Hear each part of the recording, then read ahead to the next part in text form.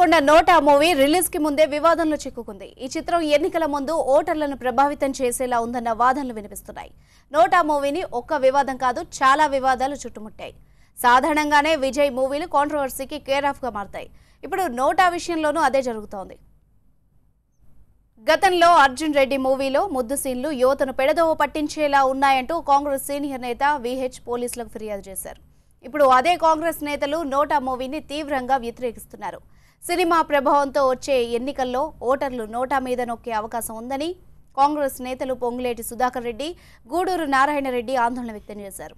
ఈ విషయాన్ని రాష్ట్ర ఎన్నికల కమిషన్, సెన్సార్ బోర్డు పరిశీలించాలని డిమాండ్ చేశారు. చిత్రంలో అభ్యంతరకర సన్నివేశాలు తొలగించాలని కోరారు.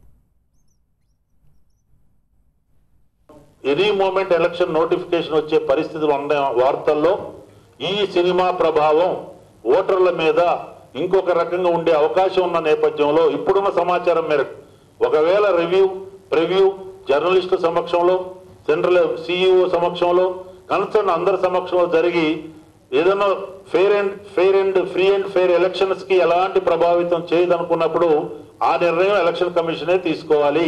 ఒక పొలిటికల్ వ్యవస్థ మీద చేస్తున్న వ్యాఖ్యలు కానీ, ఒక క్రేజ్ కొరకు జనరల్ గా సినిమాటిక్ వ్యూలో చేస్తున్నటువంటి పరిస్థితులు కానీ సాధారణ సమయంలో కూడా అబ్జెక్షన్, కానీ ఈ సమయంలో చాలా జాగ్రత్తలు తీసుకోవాల్సిన అవసరం ఉందని మాత్రమే మేము ఎలక్షన్ కమిషన్ కి కోరుతున్నాం.